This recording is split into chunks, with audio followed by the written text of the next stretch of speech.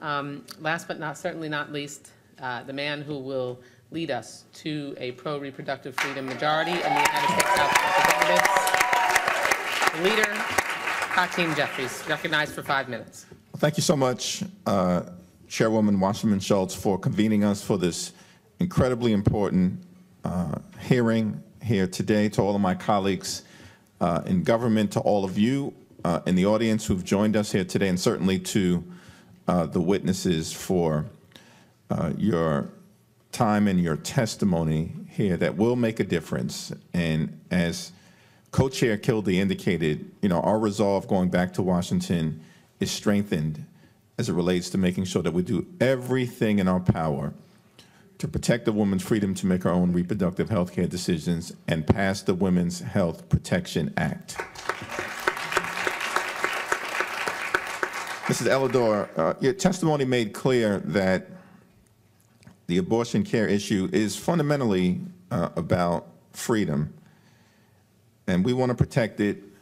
The extremists clearly want to take it away and impose government-mandated pregnancies, which is anti-freedom, as Congressman Frost pointed out and my other colleagues. Do you believe that Governor DeSantis and right-wing politicians should play any role in deeply personal reproductive health care decisions?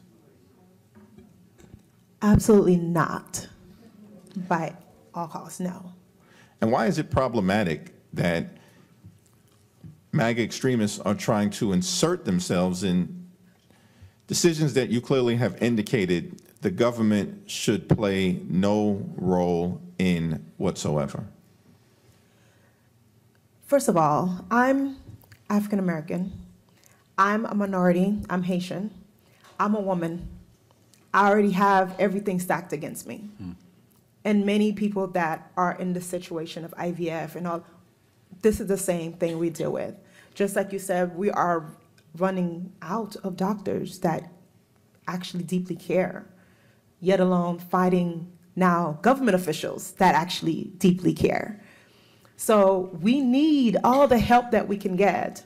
So the lack of medical providers is already a stake for us, but we're tired of fighting. Honestly, with IVF, and we're just simply tired of fighting because we're fighting every single day with our own bodies. Now I got to give the right to someone else to make that decision for me. That's not fair. Well, we're here to make clear that we're going to fight with you and the people of Florida until we restore reproductive health care freedom. Thank you. And as I close, thank you, Ms. Dorbert, for your testimony here today, really taking the pain and doing all that you can to turn it into progress for the people of Florida. And your testimony was profound, it was powerful, it was poignant. The women of Florida here, of course, now face a cruel, a dangerous, and an extreme 6-week abortion ban. What is your message to the women and to the people of Florida?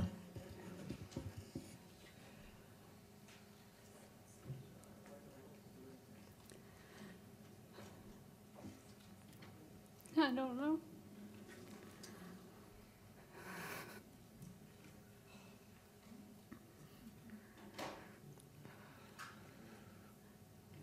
Well, thank you. Thank you for your presence.